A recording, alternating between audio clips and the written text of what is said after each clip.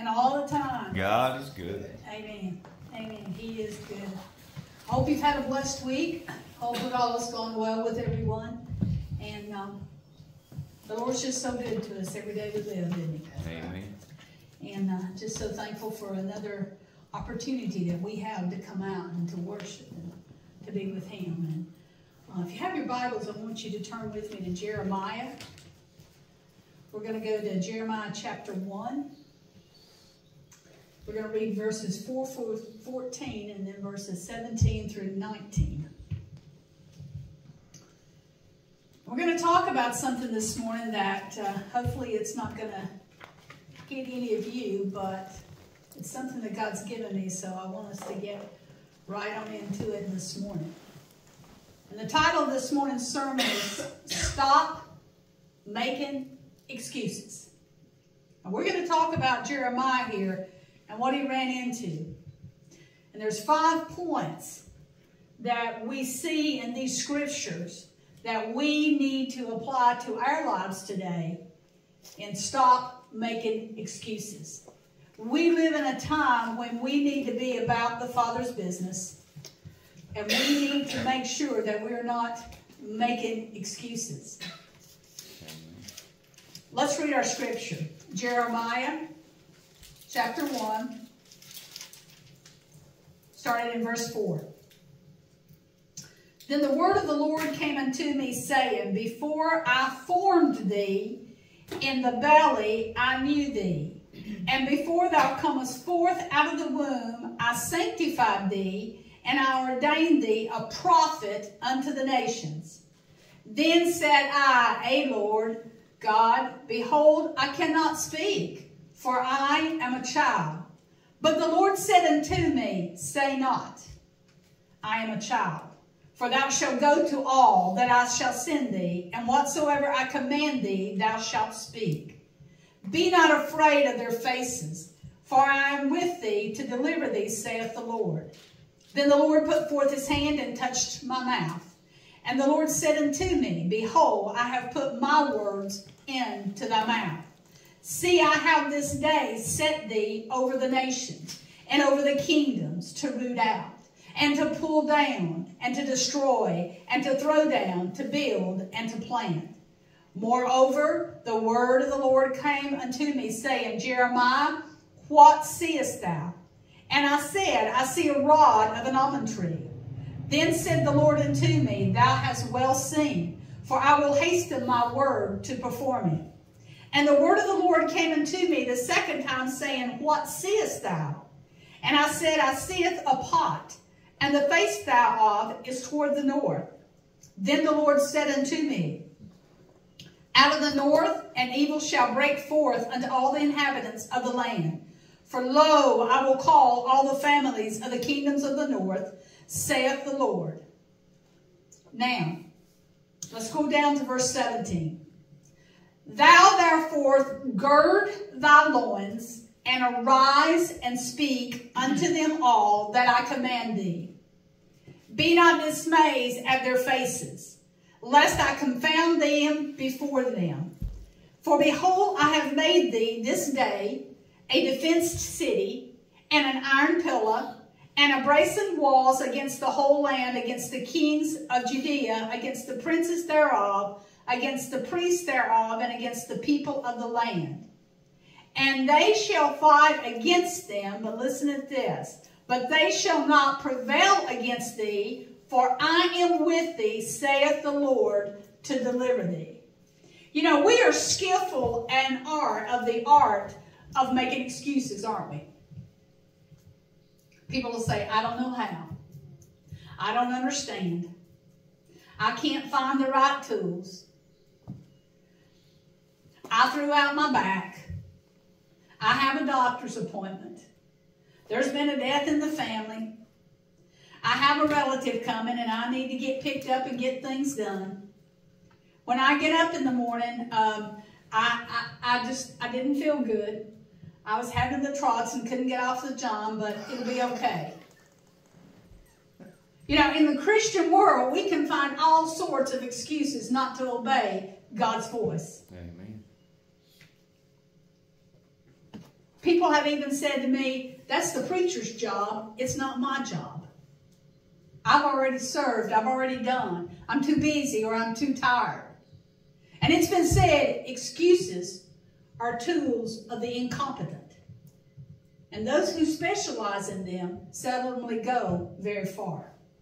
Benjamin Franklin wrote this: he that is good for making excuses is seldomly good for anything else. So we need to be careful about making excuses. We need to be very careful.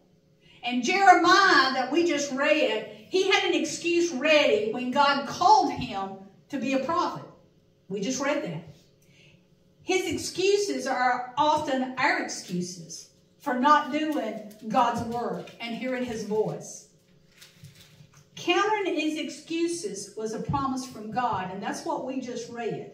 For every excuse that Jeremiah had, God explained to him what? Let's get into those. Number one, he excused that the task was demanding. That was Jeremiah 1:5. Because he was called to be a prophet of the nations. Not a priest. His father and his grandfather were priests. But he was a prophet that was chosen. An authorized spokesman for God to declare God's word to the people. And we often think of prophets as people who can tell the future. But a prophet spoke messages to the present that had future ramifications.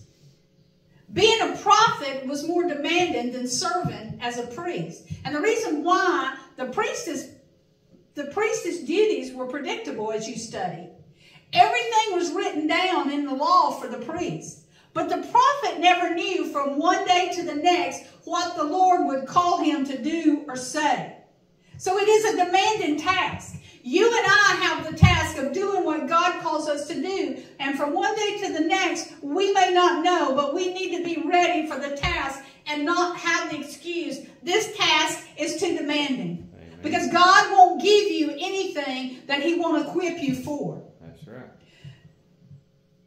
The priest ministered primarily to individuals with various needs. But the prophet, on the other hand, addressed whole nations. And usually the people they addressed didn't want to hear what the message was. So you see, the priest and the prophet had a much different role. And when God told Jeremiah, I've called you to be a prophet, he immediately started making his excuse. And the first one was, the task is too demanding. How many times when God has called on you, have you said, the task is too demanding? I don't think I can do that. Well, let me tell you something. God wouldn't call on you to do it if he didn't know he already had you prepared. Amen. God may assign you a demanding task, but his call keeps us going when we don't want to go and you're ready to quit. Sometimes God wants us to do something. We have, folks, the promise of God's purpose. In Jeremiah 1:5, he said, I chose you before I formed you in the womb. I set you apart before you were born. He already told him right there, I already had this for you to do. And this carries out the ideal of the recognition and the worth and the purpose of him who is known. God knew Jeremiah. God knew you before you were born. The Bible says so. He had a plan and a purpose for you before you were born. So we need to stop making excuses. The promise of God's purpose allows us to let go of our own plans and receive God's plan. That's the key.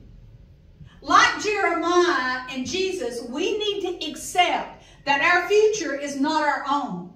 We're God's. He has a distinct plan and purpose for our lives. When we were growing up, we all had these big ideas about what how our life was going to turn out. Did you not, as a child growing up? But we didn't take into consideration the fact that once we become his, he has a plan and a purpose for our lives. The second excuse that Jeremiah gave him is, my talent is inadequate. In Jeremiah 1:6, he said, oh no, Lord, I'm paraphrasing. Oh Lord God, I don't know how to speak since I'm only a youth. He uses youth as a crutch. Jeremiah felt inadequate as a public speaker. And there's another character in the Bible who shared this excuse. Do you know who it was? Moses. It was Moses in Exodus 4 and 10. He told the Lord, he said, I can't speak. I'm not a public speaker. But guess what, folks? You cannot say your talent is inactive because, number one, God gave you that talent. So he's going to prepare you, and he's going to have you ready to feel what you need to do. So don't use the excuse, my talent is inadequate. Sure. When they heard the news that there was a young man, and it was an awesome story. I love the way God gives me things that I find to tie into the sermons. But there was a young man that was called to preach. And most of the people in his hometown thought that whoever told that story had to be making a mistake. That this young man was called to preach. And they would say, surely you don't mean he's been called to preach. It must be someone else. And the reason for that is because he said he felt very honored but very inadequate. And it didn't help with what people were telling him when he mentioned that he had been called to preach. He didn't have talent. He knew that. He was quiet. He was a very shy nature. Was very inverted. And even the pastor told him that he said he was inferior. And he said, maybe you've missed your calling. And even one of his sisters led him and said, you know, she said, I just wanted to tell you that I think maybe you've missed interpret what God wants you to do. He might have something for you, but I don't think it's called to preach. Now, talking about making somebody feel inadequate, but he said he knew that he knew what God had called him to do. And let me tell you something. If you will follow through on what God tells you to do, you don't have to worry about your talent being inadequate. Amen. God has a way to overcome our weaknesses, our insufficiency, doesn't he? Right. You know, I've learned over the years that we have to be aware that we are inadequate within ourselves. But through Christ, the Bible says, I can do all things who strengthens me. Amen. When Wilma was going to beauty school to become a beautician, Katie was like maybe, I guess, 3. About 3 years old. And Wilma was studying all this stuff, and one day they were fixing to do something in the school, and Katie was there, and Wilma said, I just can't do that. And little Katie spoke up, and she said, yes, Mama, the Bible says I can do all things through Christ who strengthens me. You and I have to understand that we may have inadequacies, but what those inadequacies does is causes us to rely on God, because his strength is made perfect through our weaknesses. His glory is manifested through my flaws. Otherwise, Donna would try to do things on her own, within herself. And I'm not capable of that. But my talent, I can't use the excuse that my talent is inadequate when God gives me something to do. Because even if we think that our talents are inadequate, God always equips those he calls. God's not going to call you to do something he's not going to equip you for. We have that promise of God's provision. In Jeremiah 1 and 9, he said, then the Lord reached out his hand, touched my mouth, and told me, I have now filled your mouth with my words. Folks, the touch was not so much to purify as it was to inspire and to empower. It was the symbolic of the gift of prophecy that he was bestowing on Jeremiah. Jesus experienced this touch in a visible yet profound way himself. Because when Jesus was baptized, immediately coming out of the water, Matthew 3 and 17, it says, the heavens opened and the Spirit of God descended on him like a dove. And God spoke, this is my beloved Son, in whom I am well pleased. See, God don't bless the silver-tongued orator or the one who thinks that they are something. God doesn't always use the most gifted and talented person. But he uses the one who is touched by his hand. Amen. He uses the most unlikely person to shake up a church or a community or a nation. Don't ever underestimate the power of God's touch, especially when God is touching you. The third excuse that he used was the time's not right. Jeremiah 1:6, what did he say? He said, God, I'm just a youth. I'm just a child. Well, unfortunately, the word youth rendered in the versions of the Bible referred to children. And it denoted a young unmarried man in his teens or early 20s. Now, most scholars, when I was running some reference on this about Jeremiah, thought that Jeremiah was about 20 to 25 years old at the time of his call. And his reply is not so much revealing his age as his deep sense of immaturity. He felt inferior, folks. He felt inexperienced, intimidated by the task that God was summoning him to. How many times have you felt like that God has summoned you and had called you to do something and you felt so inopportune? Like, God, this is not right. I'm not ready for this. Well, his time, his call may come at what you think isn't an opportune time. But he never sends forth his servant alone. He's with you. We have the promise of God's presence. As Joe just said this morning, you know that song, he's never too late. He's right on time. When he sends you to do something, his timing is what is right. And you don't have to worry about the timing not be right. Just trust and do what God tells you to do. Because in Jeremiah 7:8, he was telling him, he said, don't be afraid of anyone. For I'm going to be with you to deliver you. That was a declaration from the Lord. See, before Jeremiah could experience God's presence in talking, he had to go where God sent him. He had to say what God told him to say. And he had to reject fear. Someone once said, when God calls us to a task, he doesn't give us a roadmap to follow and then leave us to our own resources. He walks with us. Right. His presence gives us strength to stand in the face of assault. God will not tell you to do something if the timing is not right. He knows what's best. Jesus felt that same presence. He and the Father were one. He could go on through all that he went through when he was here on earth. Why? Because God walked with him. You know, what a difference it makes when we are being sent and someone is going with us. We know we don't have to walk the lonesome road alone, that we have somebody with us. You are never alone. I have learned since 13 years ago, this next month, when Jimmy went home to be with the Lord.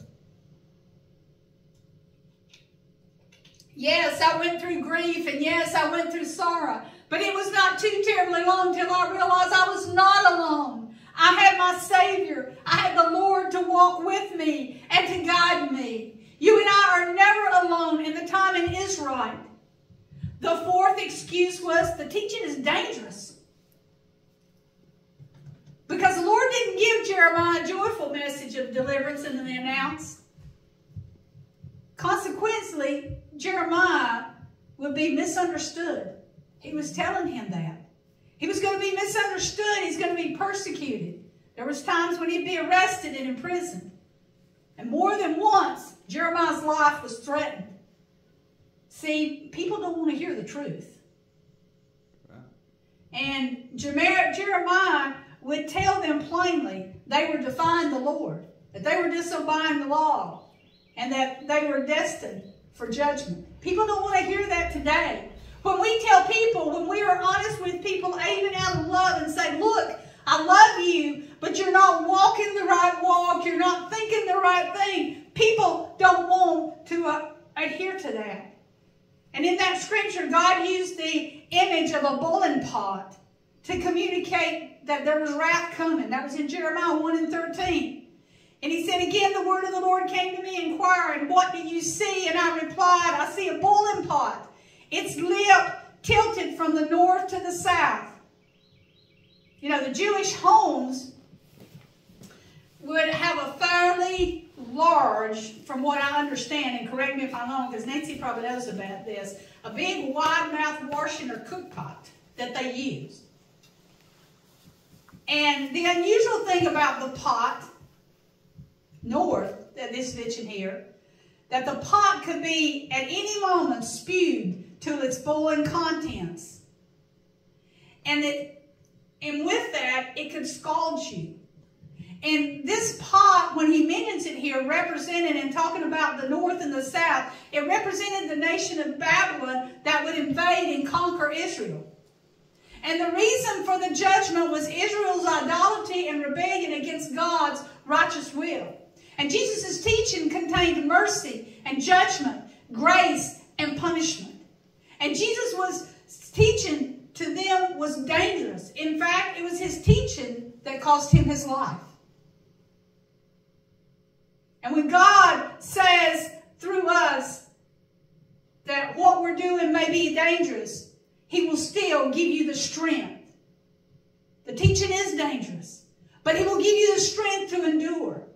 We have the promise of God's prevailing. Today, I am the one who has made you a fortified city, an iron pillar, a bronze walls against the whole land. This is 18 and 19 we read. Against the kings of Judea, its officials, its priests, and the populations.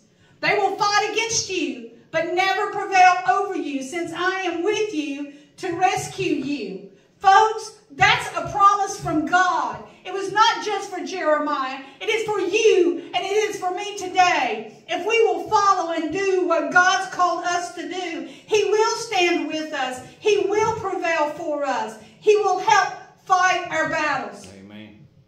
But we have to be obedient, and we have to stop making excuses, even when it's dangerous. Amen. God reassured Jeremiah.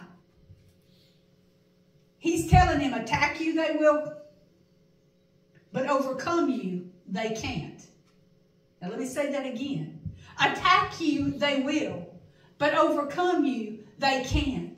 If you and I are doing what God's called us to do, and we're not making excuses, and we're doing his will, people will attack you. They can continue to attack you, but they won't prevail over you because God is with you. The person, you, me, whomever, that will stand with God will prevail. Someone said one time, one with God is a majority. Alone we are helpless. But with God, we will prevail. You know, in the days of the Roman Empire, the great Colosseums of Rome was filled to capacity with spectators coming for their state games. And one of the main events, I don't know if you know this or not, was watching human beings battle against wild beasts or against one another until one or both were dead. And the crowd found its greatest delight in the death of a human being. Isn't that crazy? And when Hadrian was emperor of Rome in AD 404, as the vast crowd watched the contest, a Syrian monk by the name of Telemachus, and I'm not exactly sure I'm pronouncing that correct, he leaped onto the Colosseum floor.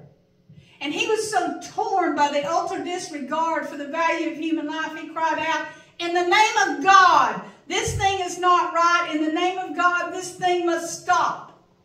And when he did, it said the spectators became enraged on this courageous man. They mocked him and they threw stuff at him. And it said, caught up in the excitement, the gladiators themselves attacked him, and a sword pierced him, and he fell to the ground dead.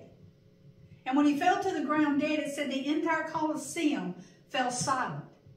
For the first time, the people with the insoluble bloodthirst recognized the horror of what they had called entertainment.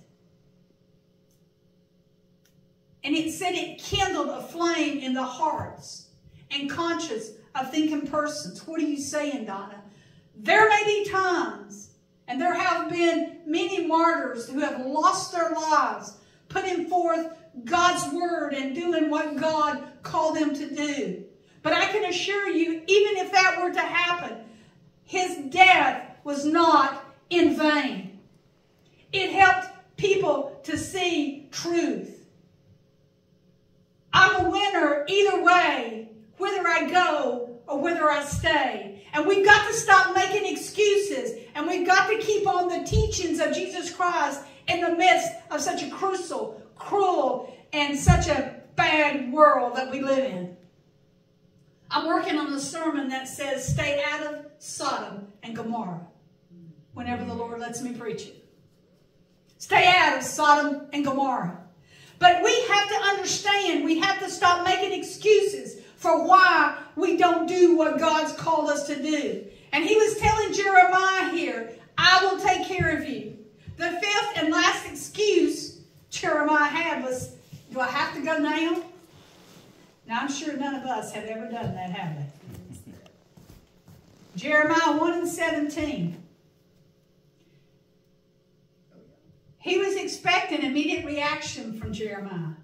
God said, now get ready, stand up, and tell them everything I command you. You know, in Jeremiah's day, the men had to tie their loose robes together with a belt in order to run and work.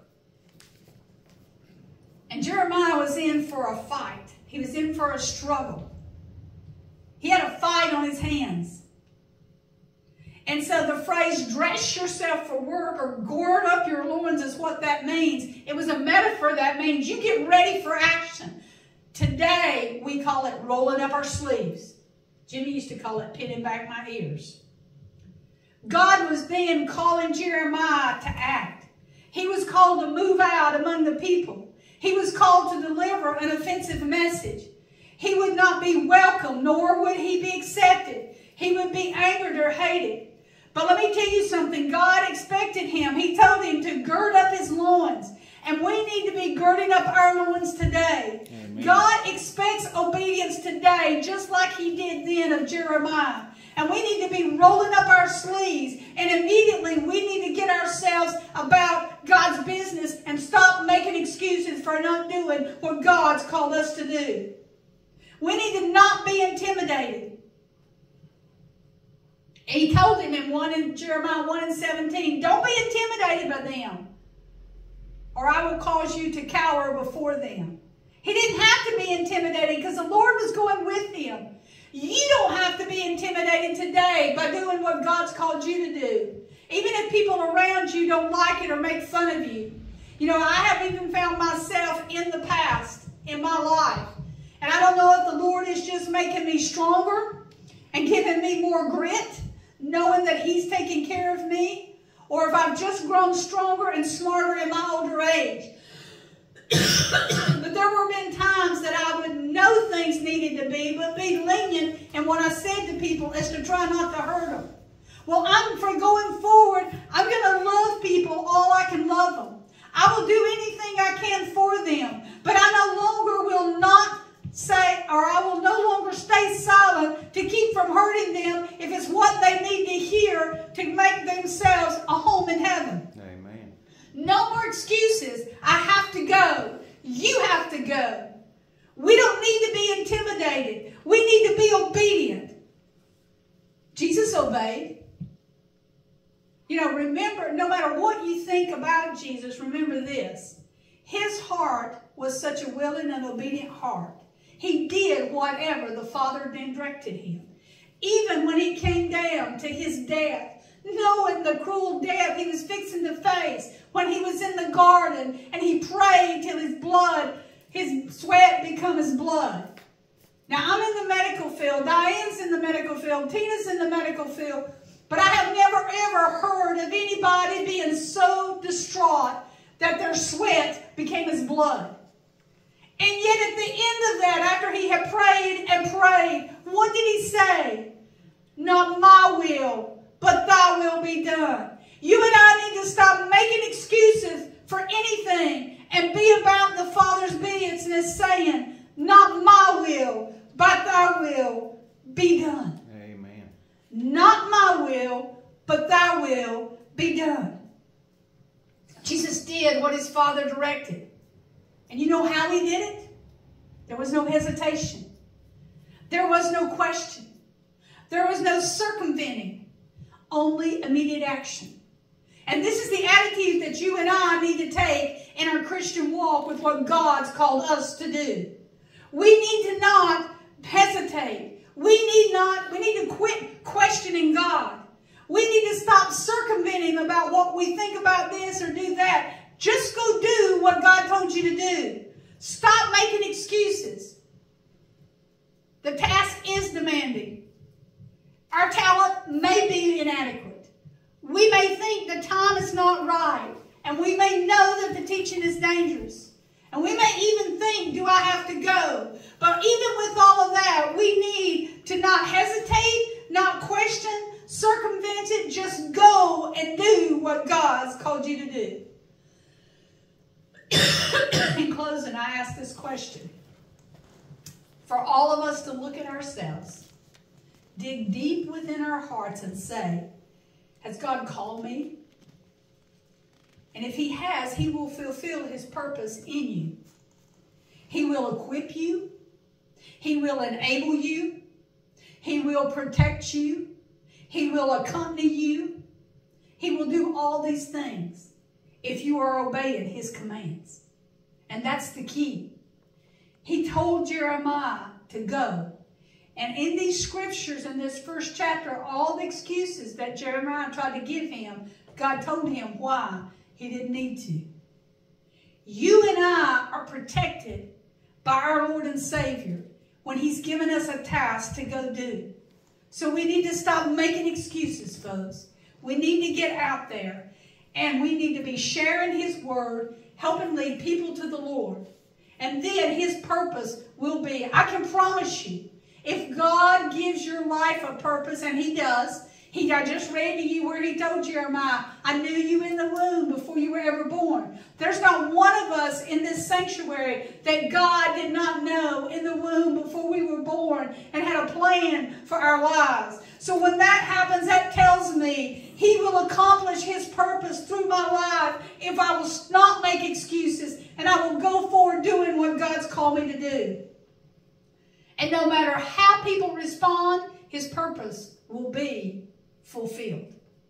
He will accomplish what he has planned to do through me, no matter what it looks like and how people are responding around me. Because the Bible says his word will not go out void. So no matter how big the results look or how little the results look, as long as I am doing what God's called me to do and not making excuses and going forward, no matter what it looks like around me, I can promise you he will accomplish his purpose through your life. So look inside yourself today and say, do I make excuses? Am I trying to figure out a way not to do what I know I'm called to do? Or what I need to do. And sometimes on a day-to-day basis, God gives you something that day that he wants you to accomplish. And he doesn't want you to make excuses for it. He just wants you to go do it. So as we close today, I tell you, look inside. Make sure that we are not making excuses so that we can be what God wants us to be and the prophet he's called each of us to do. Amen.